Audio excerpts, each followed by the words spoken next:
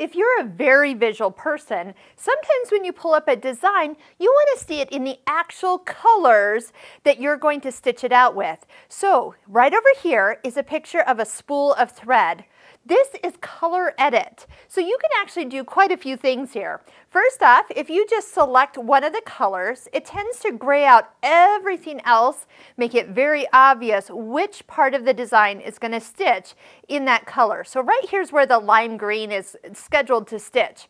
Bring up kind of the color palette, and then let's just change it to an obvious different color. So all of a sudden, now that's all the orange. So if I come out here and I can see if that is more of the colors I want. I also have some options down here. I mean, I can go in and select one color, but I can also go in and multi-select. So I can come in and select these three colors and then change those all to, say, orange.